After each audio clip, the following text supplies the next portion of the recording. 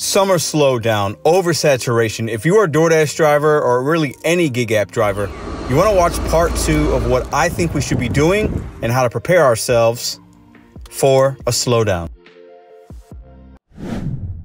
Mr. Bet on You, Pedro, DoorDash and Go back at you with the RideShare Guy. Now that's the beautiful arch you just saw. I do DoorDash, Uber, and some Instacart in St. Louis, Missouri. Typically a very good market, pretty busy market.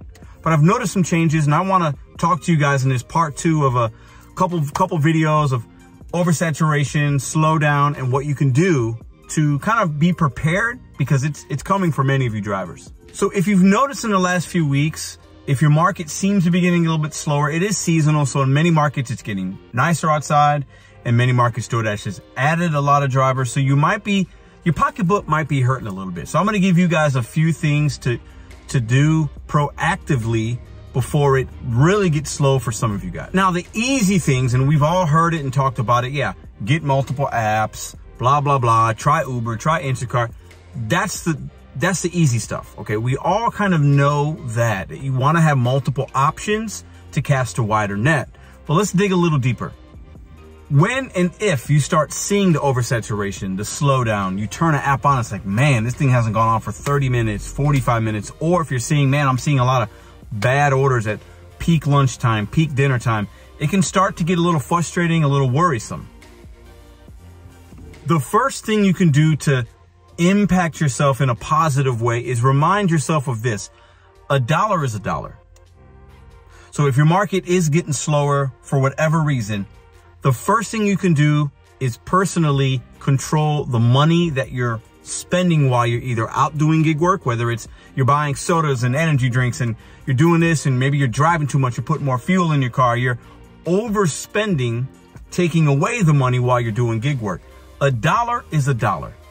So watching your spending habits during the seasonal slowness, oversaturation, will help you keep some of the money that you have. So packing a lunch, bringing snacks, bringing something from home will save you money. The second option I'm gonna have for some of you might seem a little crazy, but follow me.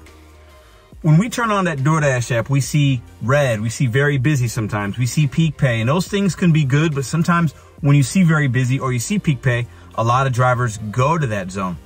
Maybe even if they're a zone or two away, they'll drive there, especially new ones.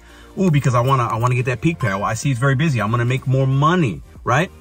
So that can really even double the oversaturation issue you have. Now, if you're somebody if you can dash now, for whatever reason on the DoorDash app, whether you're a top dasher or you've done enough shop and pay orders, maybe try a different zone. If you could dash in a zone that's gray, you might be able to make money over there if there's less DoorDash drivers. Because the red and the busy and all that doesn't necessarily mean you're gonna make money and it's busy.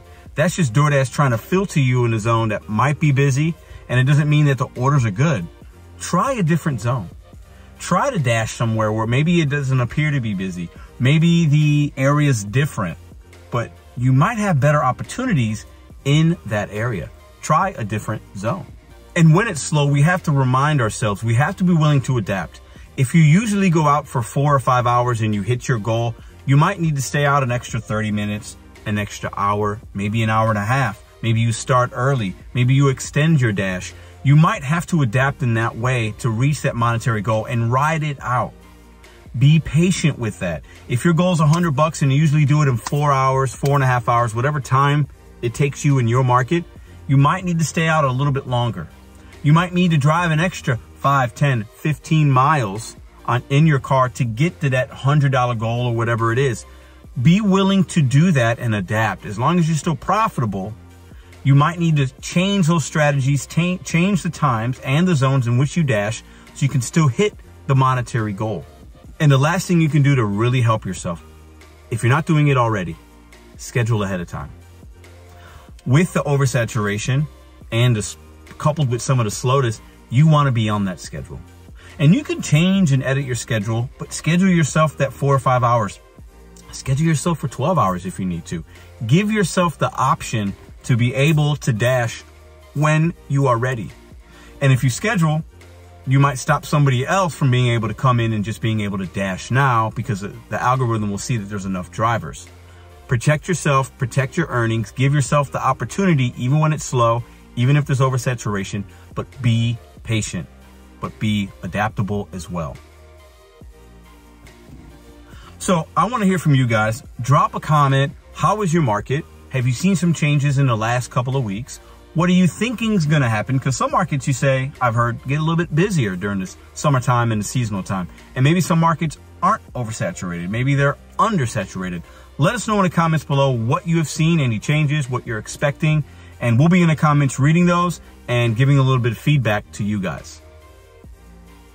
And if you want to sign up for any of the courses the RideShare Guy has, check the description for the links for those. If you want to sign up and be a DoorDash driver or try different apps, check that out as well. And I'll see you guys next Sunday with weekly DoorDash content with Mr. Bet on You on the RideShare Guy. And if you want more DoorDash content, check out this next video here.